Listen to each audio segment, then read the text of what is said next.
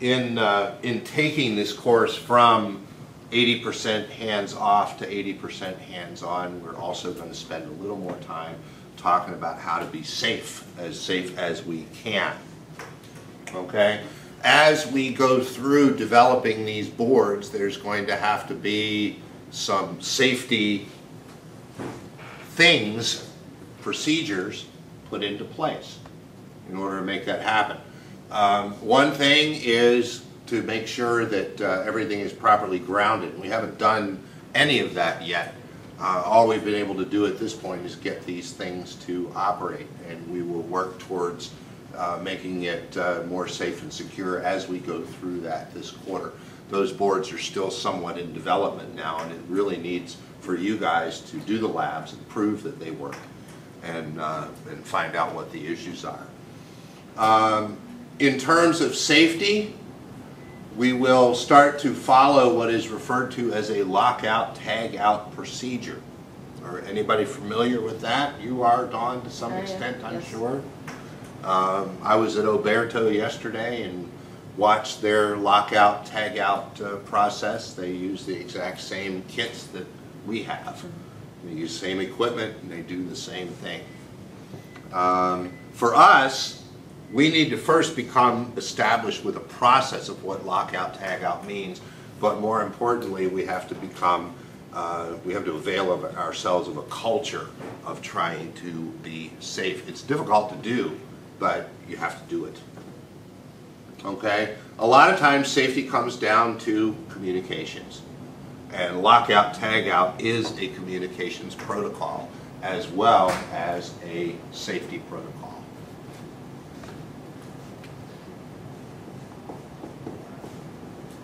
Lockout promotes safety. Tagout provides communications.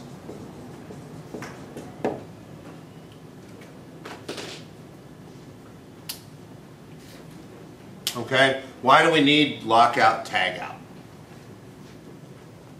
What is it and why do we need it? We might be able to kind of synthesize an answer from the name. You're going to keep people who don't know what they're doing away from hurting the person that's working with the power, with the wiring. Okay. Here's a house, and in that house we have a kitchen, and in the sink of the kitchen we have a garbage disposal.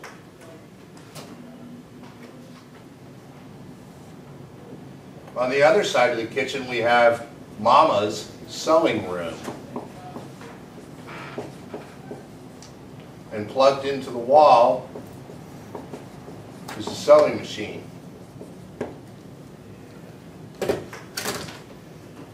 Okay? Here's the timeline.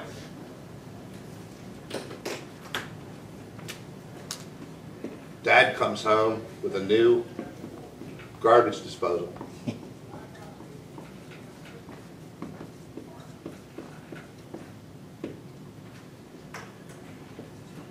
Husband, Dad, turns off the breaker.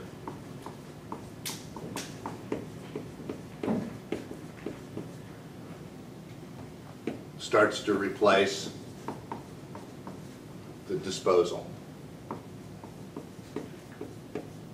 Yeah, disposal. Hello, it's an I. Thank you. Okay. 3, what do you think step 3 is? Mom comes Mom comes in and turns I was going to say, wife turns it back on. Yeah. I turn off, I'm yelling through the house, don't you dare touch that power. Sewing machine doesn't work. No worky. What happens? She goes down and turns it on. She goes down in the basement, turns on the switch, the breaker, that happens to run both of these things, and Dad's hand's down in the bottom of the disposer and turns into meat. Ground beef or ground whatever, ground human. How do we prevent that from happening? Well, the way to prevent it from happening is to put a freaking lock on the breaker, right? If I put a lock on the breaker, nobody else can open it. Nobody can move that breaker. Okay? That's where lockout comes from. Lockout is a plan by which, and I'm going to go get one of these things. Hey, the key's actually up on top of the thing. That's freaking awesome.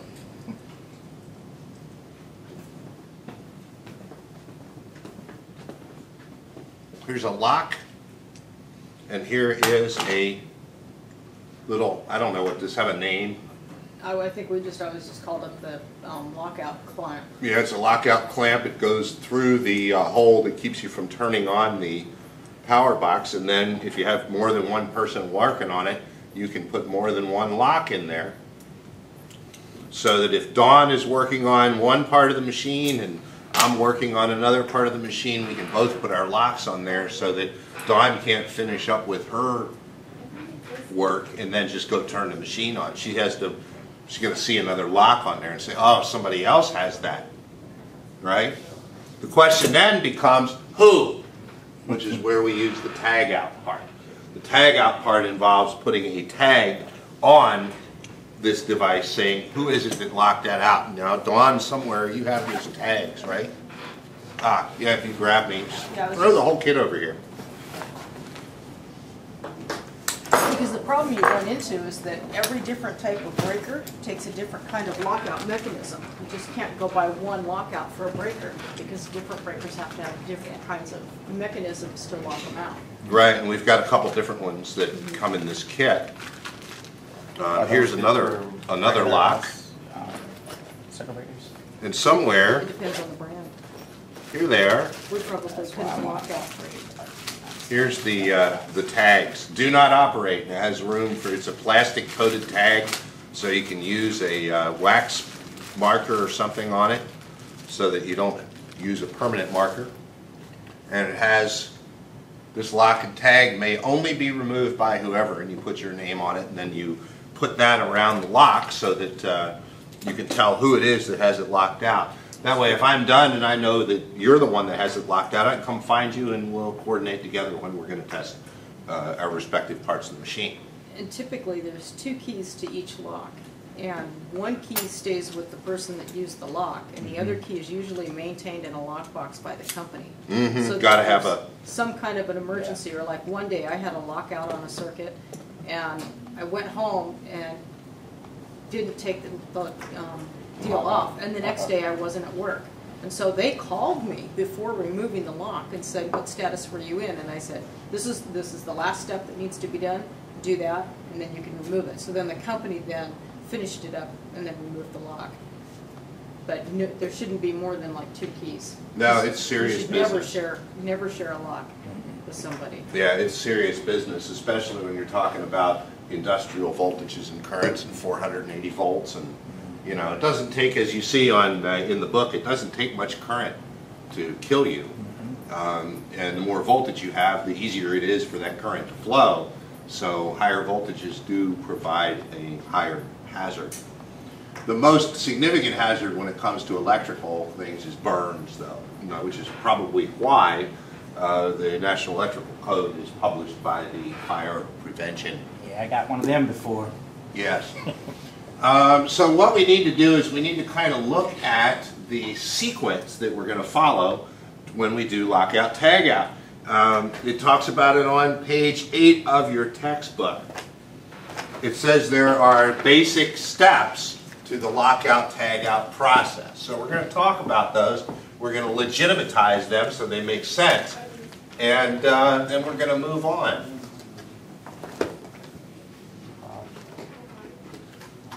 Okay, and I'm just going to paraphrase these. If you want to play along with the home version and look at the book, you're more than welcome to. But I'm not just going to read them off. We'll talk a little bit about each one. The first one is to prepare for machinery shutdown.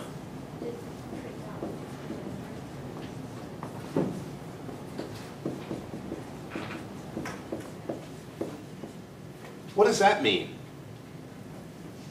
Usually it means like coordinating with everybody that that circuit, that machine, that line has to be shut down and make sure everybody's aware it won't work.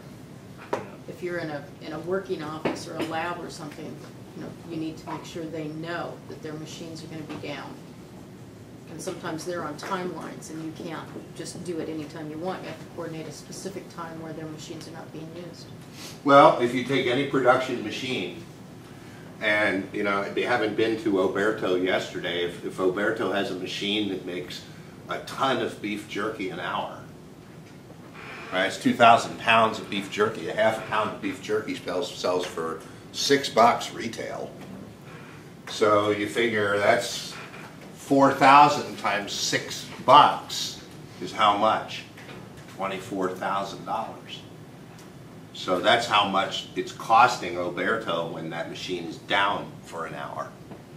So the question is, when do we do that shutdown?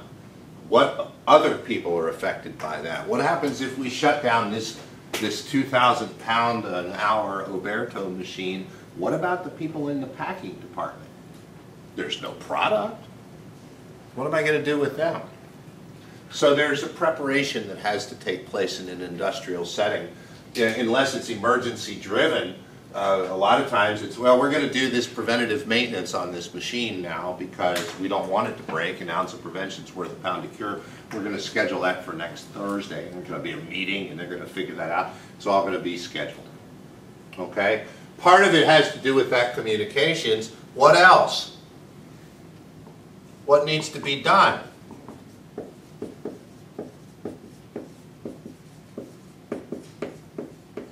In terms of shutting it down, where's the power coming from? What am I going to use this lock on to make sure that I don't get power?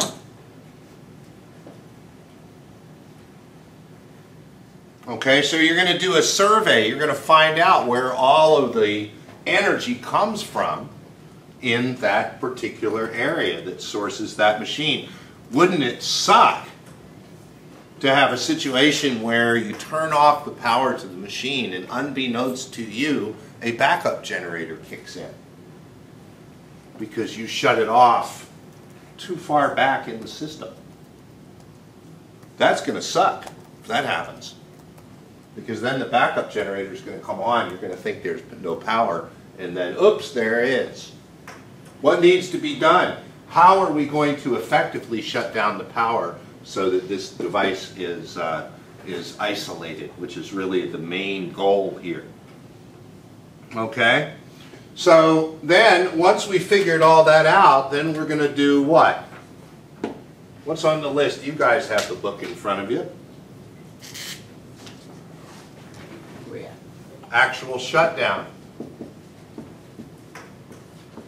Machinery, equipment shutdown. That's the isolation there, so we're like right here. Oh, lockout, tagout application. Right? Machinery or equipment shutdown is on page 9. Oh, we just talked about this one. Yeah. He's out of sequence. What's that? Yeah, we're giving you a hard time. Well, we haven't talked about the third one yet. We haven't really talked about that.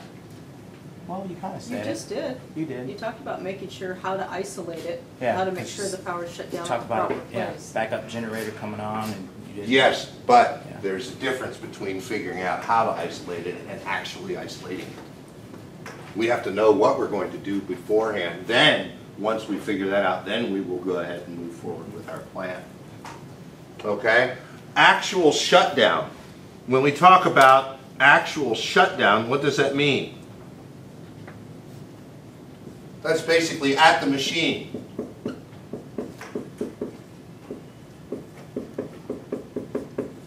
We've not done lockout. We are actually shutting down the equipment. We don't want to disconnect the power from it until we turn it off. Okay, so we have to perform an actual shutdown, which is basically if I'm gonna do work on that board, then the actual shutdown involves turning this off. Or if I have a motor running, pressing the stop button on the motor. That's what we mean by actually shutting it down. We're not isolating anything yet. We're not locking anything out. We're simply shutting down the equipment. Okay? Now, with step 3 is where we get isolation. Disconnecting.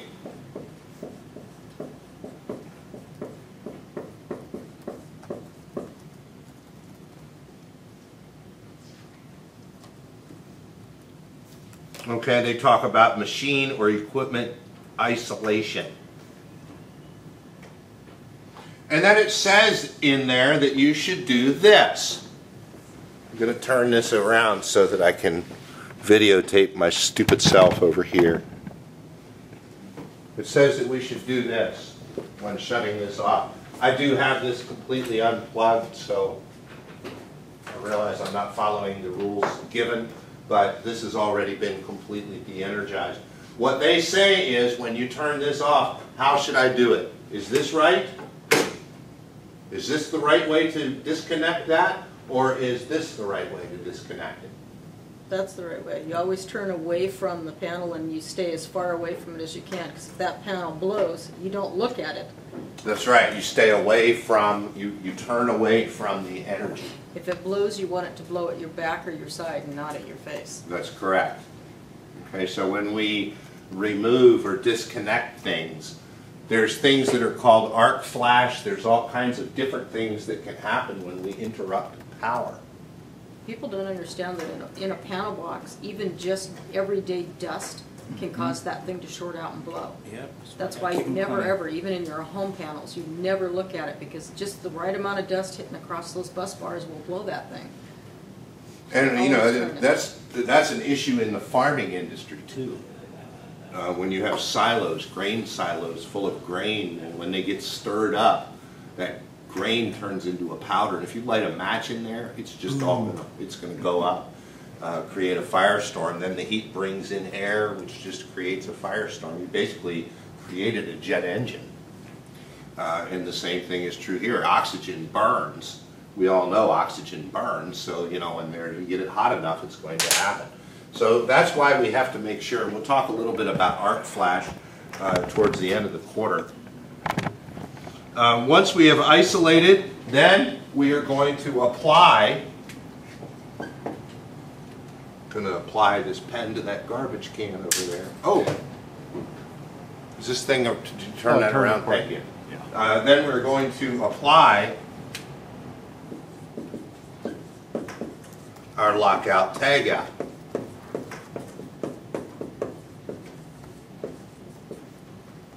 We're going to put the lock on there. We're going to fill out this little card. Actually, what they do a lot of the time is they issue you a card, and in a permanent marker you put your name and information on there. And the reason why is because, like, what do they call them, the China markers? Oh yeah, they rub off. They rub off, and then they don't know whose card that is. And they don't know where to find you.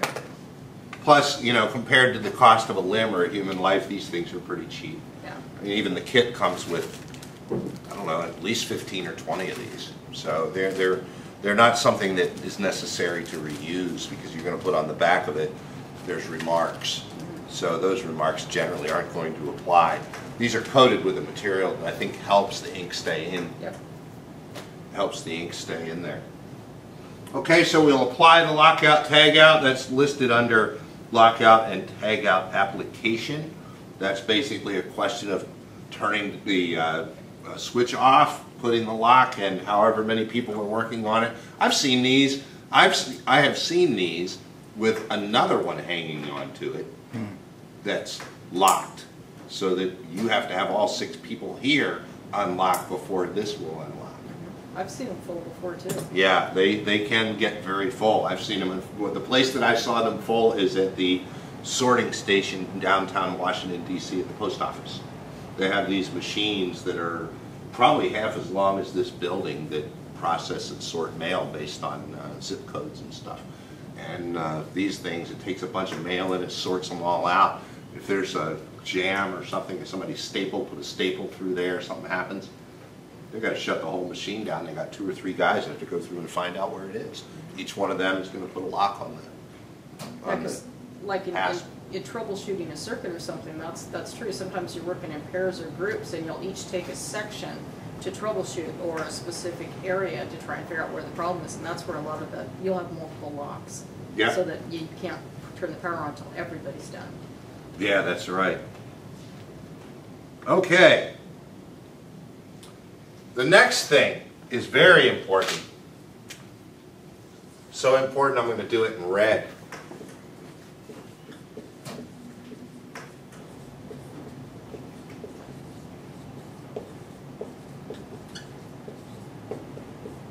Release of stored energy.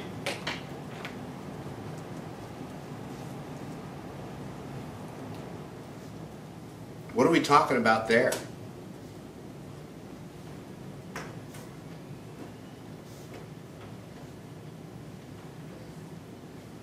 Discharging any active circuits on them? Discharging any reactive components, Or, yeah, oh. right? If I have batteries, capacitors, inductors, anything that stores energy, I need to release that stored energy.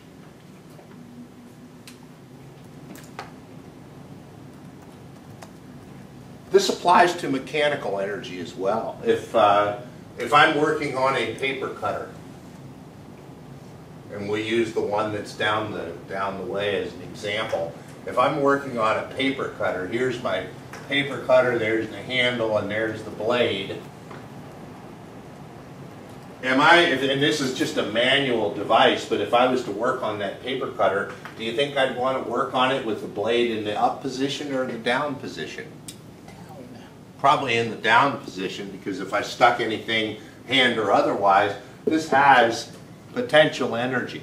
Even though it's not falling right now, the minute my wrist or something hits this spring and it decides it doesn't have enough tension to hold this up anymore, down it comes, right? That's also included when we talk about release of stored energy.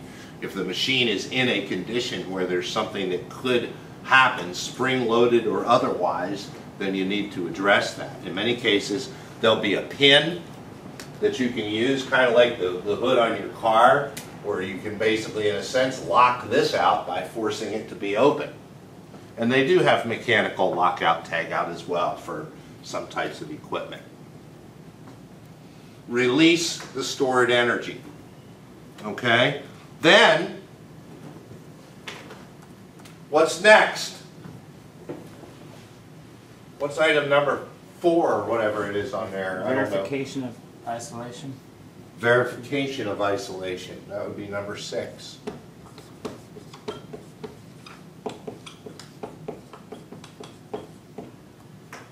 How are we going to do that?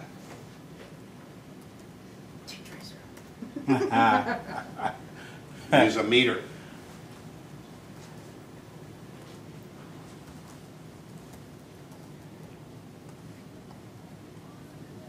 And here's the most interesting part of the process. Step 7 is remove the lockout, tagout. Lockout, tagout, removal. Nowhere in that list does it say to actually do the work. But the work gets done here.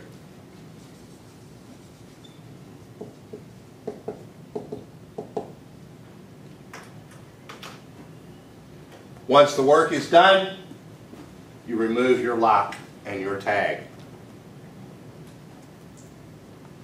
If there are other locks and other tags on there, then you're going to have to coordinate with them, because you may have to wait for them to finish before you find out if what you did worked.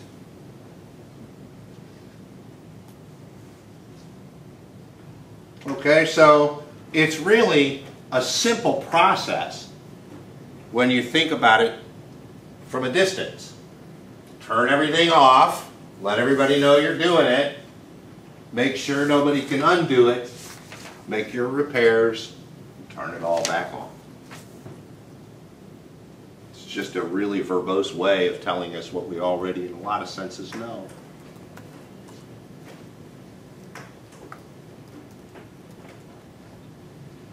A lot of people fail here. Guy in my neighborhood failed here. Thing I check really.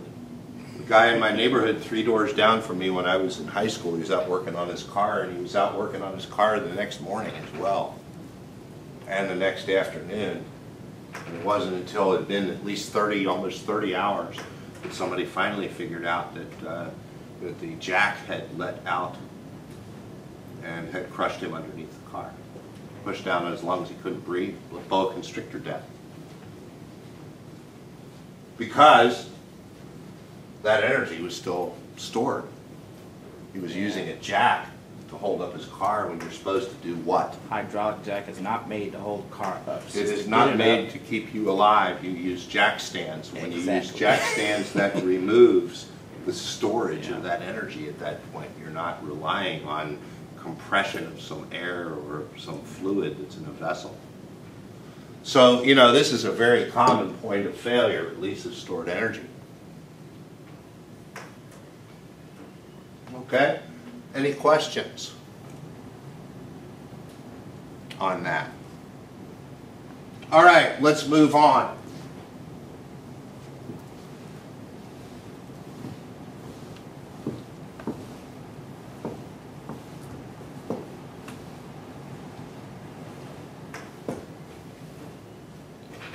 We're also supposed to be talking a little bit, at least it says so, that on day 4 we're supposed to talk about electrical drawings.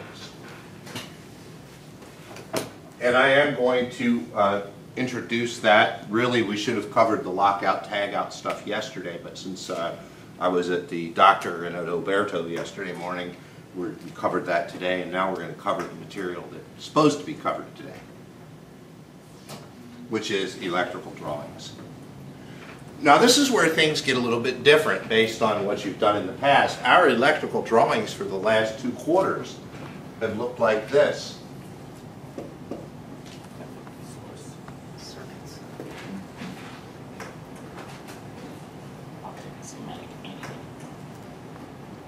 I want to know exactly what's where.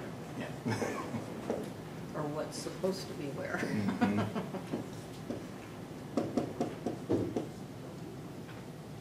Okay, we've always used schematics. We're not going to use those anymore. Yay! Well, we will in the 126 class, but not in this class. In the 140 class, we're not going to use that anymore. What we're going to use is we're going to use something called ladder logic. Dawn, it's happening. I know. I know that you've been waiting for this with I've been dreading this.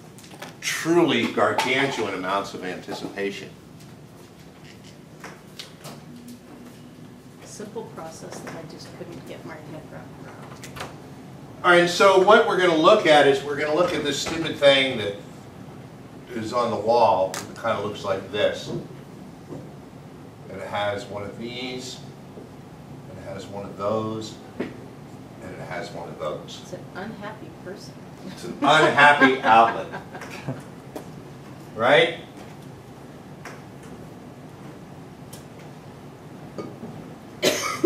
There are two of these and one of those. One of these is hot. The other is neutral. And typically, what do we do? What ends up happening with the neutral and the ground? They get tied together. Ground. Quite often, they end up being tied together. Where does that happen? At the fuse box.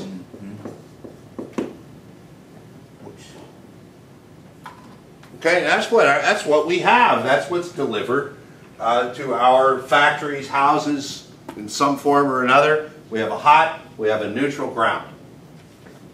Okay? So everything we do that's plugged in basically happens between hot and neutral. Everything we plug in goes between those two terminals, doesn't it? So that's how we're going to represent this. We're going to call hot L1 for line 1 and neutral L2 for line 2.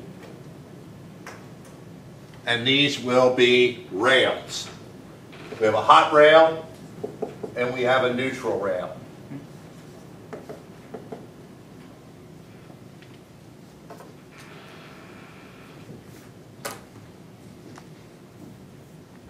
Okay, so if you look over there on the wall, you'll see that there are, not on the wall, but underneath the oscilloscopes, you'll see that there are rows of outlets. Those are all individual opportunities to press or to insert or power something up between the hot and the neutral. This is what, how many volts? Roughly 120? And this is ground or 0 volts. And all of the circuits that we look at are going to look like this. We're going to have a control. In this case, it will be a switch and a load.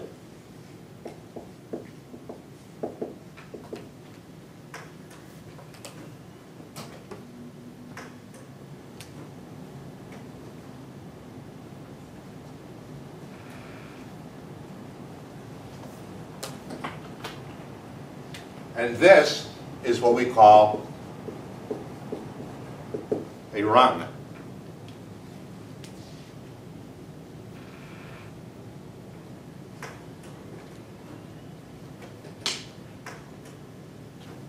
And in this situation, simple as it can be, when you press the switch, the light comes on. When you let up on the switch, the light goes off.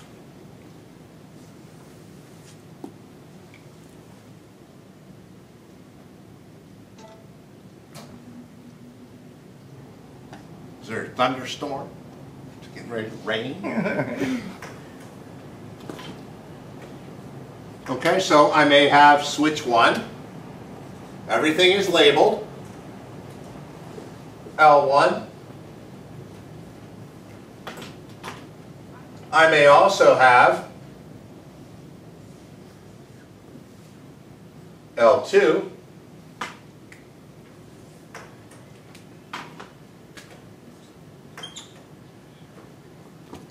Now I have 2 lights that come on when I push down on that switch.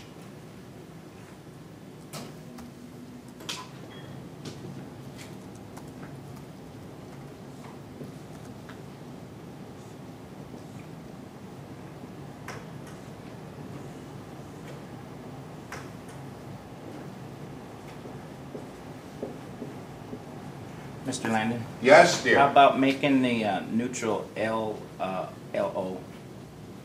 What's that? Because you have 2 L2s. That would be confusing for someone who didn't know about wiring schematics. Normally we don't label these. I'm used to seeing it.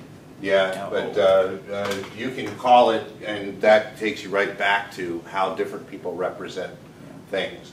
I might not call this L2, I may call it LA2 or something, but you're right, it could be confusing.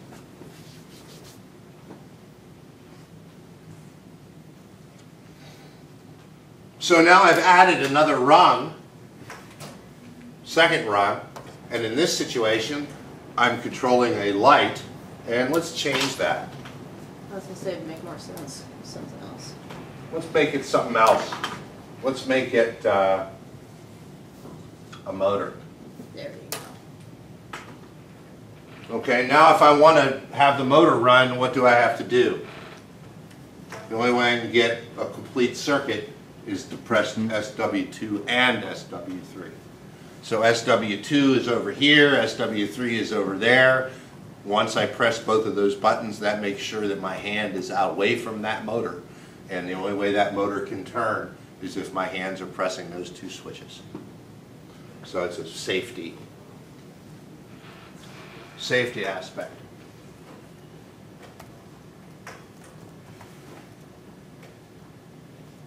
Okay, this is what a typical electrical drawing looks like.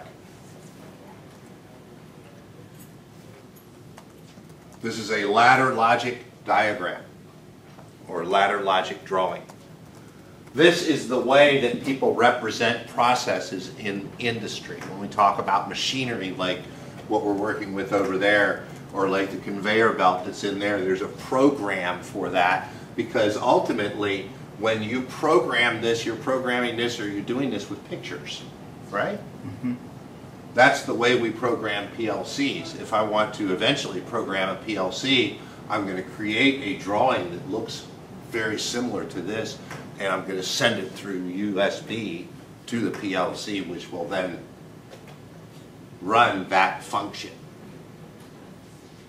Okay, it's probably a little bit abstract right now, but as you go through the quarters and you work up towards 5th and 6th quarter, that's what you're going to see.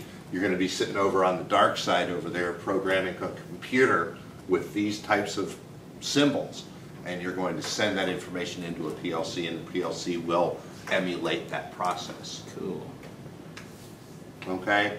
That's why it's so important that we do this here to make sure that you're ready for that when you get over there. Okay? Now, this is like Tinker Toys, because what we're ultimately going to be doing is, yes, we'll play with switches and we'll play with motors and some of this stuff, but we also have a lot of other different types of components, such as sensors and time delay switches and contactors and relays that we're eventually going to learn how to add to our schematic and to our ladder diagram to do some pretty cool things. Okay? So that's where we're going in the 140 class. Yes, we will talk about motors individually because it's part of the course, but really the emphasis on the course is on all of this.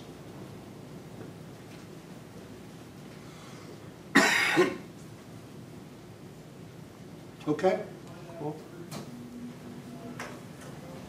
All right, that should bring us up to speed on 140 through day 4. We'll be working more with electrical drawings. Well, you guys will when you start to work on the board over there, which you're going to be working on shortly. All right?